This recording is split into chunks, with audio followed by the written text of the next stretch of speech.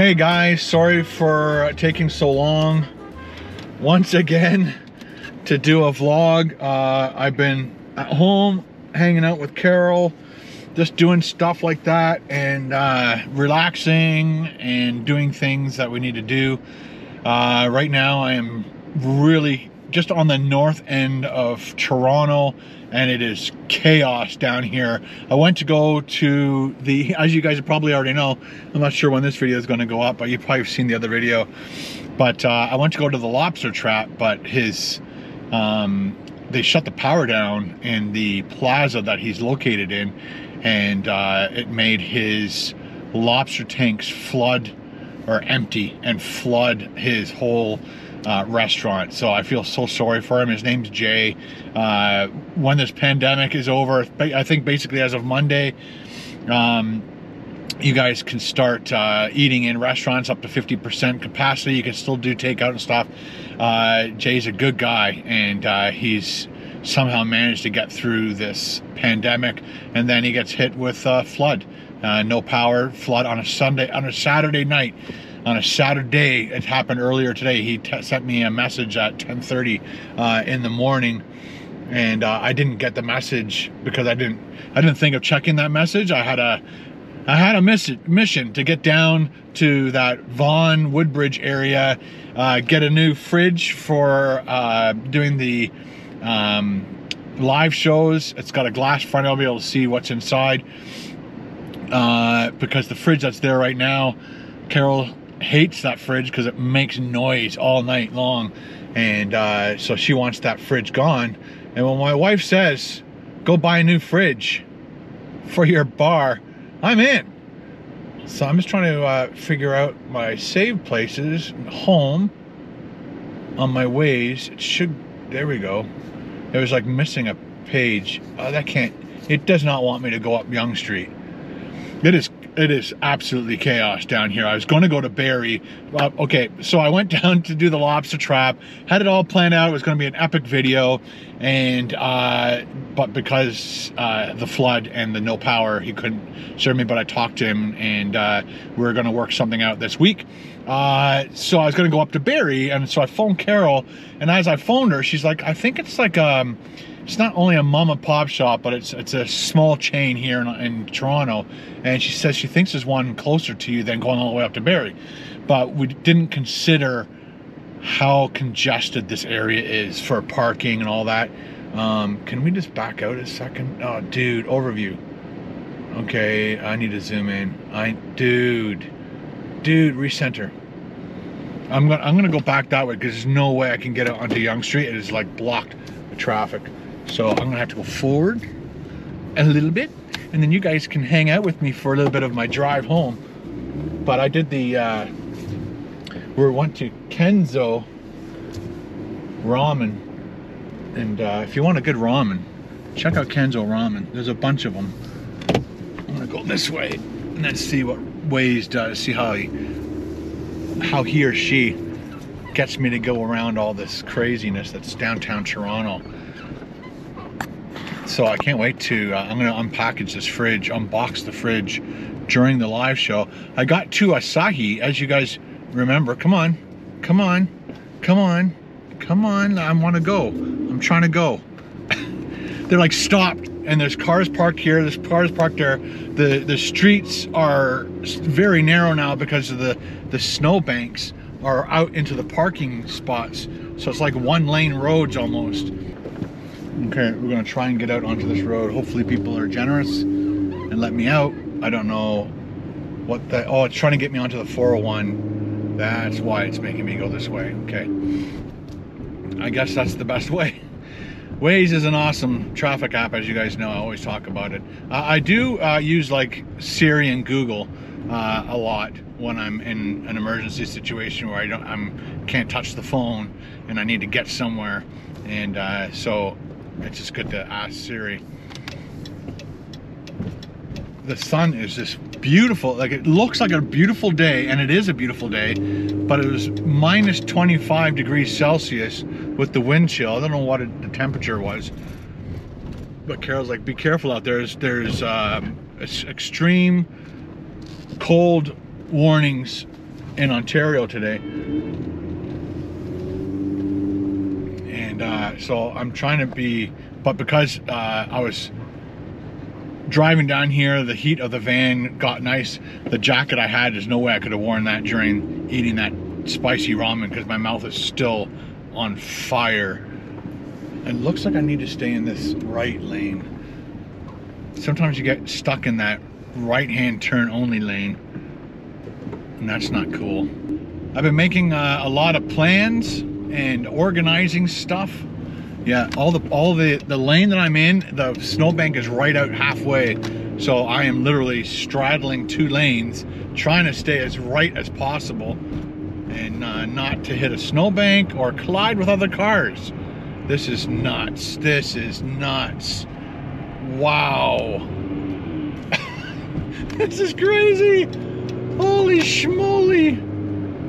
Oh, that was spooky. If somebody wasn't paying attention, they'd hit that snowbank and they'd go up on 2 wheels or flip the car, because the snowbanks right now are like rock.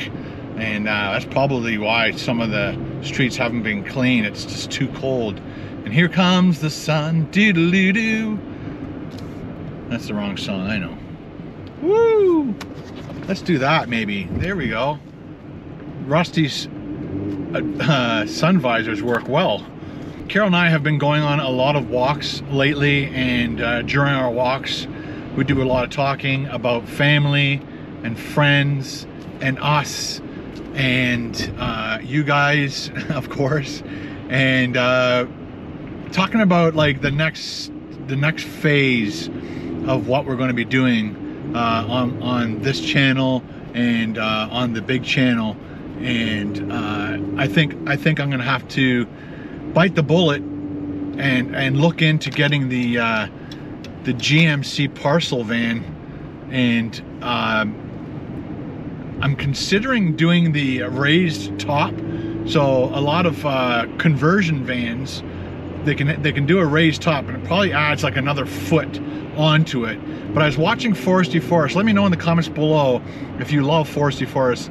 His channel is so cool, and I learned so much from that guy.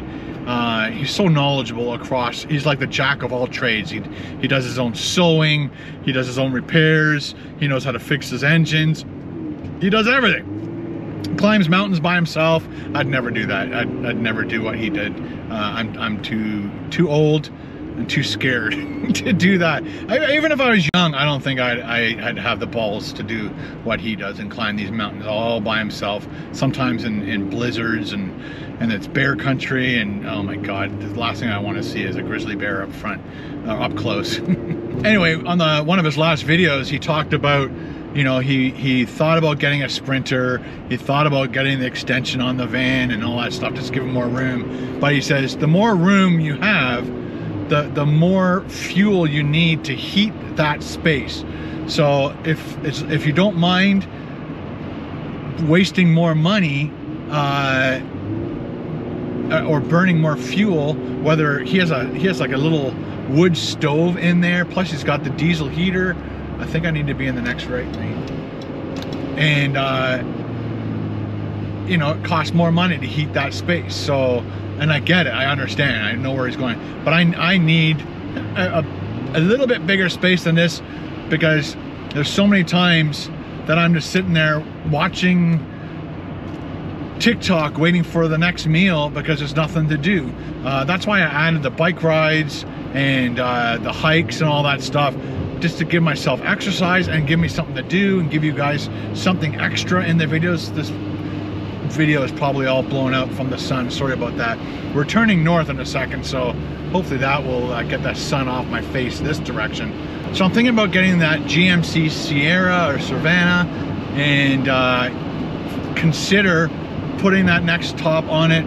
But if I can figure out sitting in the back of the van, either on a bed with a table in front of me so I can work, that's why my next step is, so that on the hours that I'm not doing anything, waiting for something to happen like lunch or dinner, and I've got a few hours to kill, I could be editing and compressing footage and rendering and all that stuff, and making my living space into a workspace and living space at the same time. So that's what we're planning.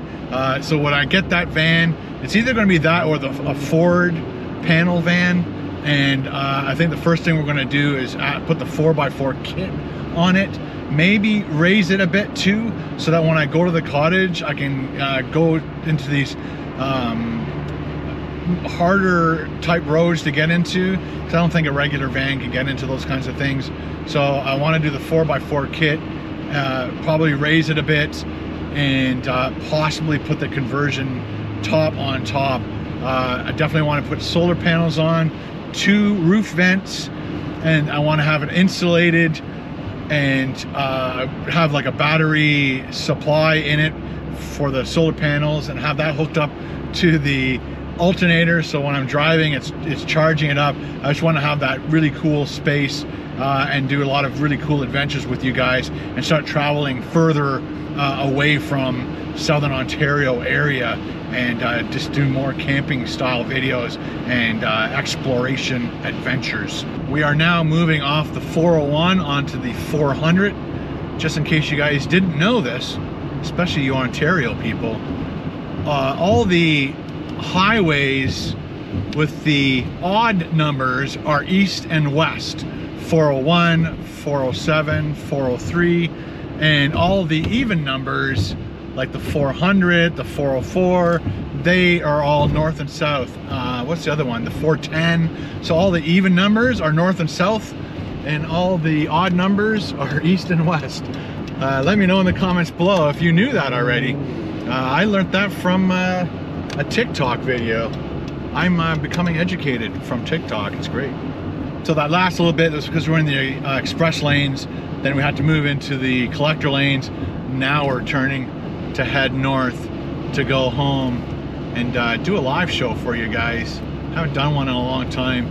I got the 2 Asahi beers and they were 12 bucks a bottle. Yikes! So I got 2 bottles, $24 plus tip, 30 bucks. Nuts. Nuts, I tell ya! But I haven't had an Asahi, as far as I can remember, since I was in Japan. And when I was in Japan, the cans, they had a lot of vending machines that had beer in them in the hotels and stuff. And that was just my favorite. It was either that or the Sapporo. And there's a beautiful Ferrari, one of those like 1980, 1990 ones with the grills on the side. Those like slits in the side, flat top on the back. I wonder if you guys can guess it. I'm gonna try and race them. I'm just kidding. I'm just kidding. People, don't race. It's a $10,000 fine a year in Canada, just in case you didn't know. And I think they lowered it too. So if you're going 40 over the speed limit, it's considered stunt driving, racing, whatever. And it's a $10,000 fine. I'm gonna catch up to him, see if you guys can recognize this Ferrari. It's a beautiful, it's one of those ones that when it first came out, you know, if you had the money, you wanted to buy it because it's just a beautiful car. I don't know what number it is. I can't read it, but you guys can tell me as I pass it. You ready? There it is. There it is. There it is. He's trying to race me. I'm gonna go faster. There you go. Haha, sucker. Stick it. Should have bought a Town and Country, dude. So much faster. Alright guys, I hope you enjoyed this vlog. A little boring, but a little fun at the same time. Got to see a Ferrari. Got to hang with me almost downtown Toronto, not downtown, uptown Toronto. And yeah, on our way home. So we'll see you tonight on the live show. And I don't know, it's January, so we should be doing more live shows. But there's a camper dude. He's got the what do you call them? Like if you get stuck, you can put them down and on the ground to help you get traction in mud or snow or whatever. He's all decked out, good to go. But he's a what do they call him? A truck camper. All right, guys, have a great day. I hope you're all doing well, and we'll see you in the next vlog. Ciao.